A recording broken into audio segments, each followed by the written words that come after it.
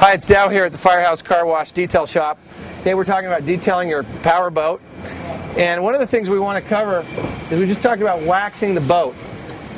It would be a problem if we failed to mention how important it is to also take good care of your trailer. Today's trailers are made to withstand a lot of abuse. We also want to keep the paint clean, clear, shiny, and protected here. The trailer goes in and out of the water. It's metal. It's prone to rust. So if we keep it protected, if we keep it painted properly, if you get rock chips, keep them covered up. Have some touch-up paint to keep them so we don't have exposed metal. And then the easiest way probably to apply wax here, and we talked about wax selection. Since I've already got my polymer-based paint sealant, I'm going to go ahead and just use that same thing on my trailer. I'm going to use an applicator pad here because it's pretty easy.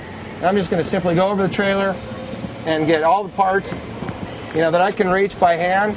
One of the hardest parts of waxing either the boat or the trailer is you got to be willing to get on your back a little bit. Maybe you have a floor dolly that you can lay down and get underside the boat.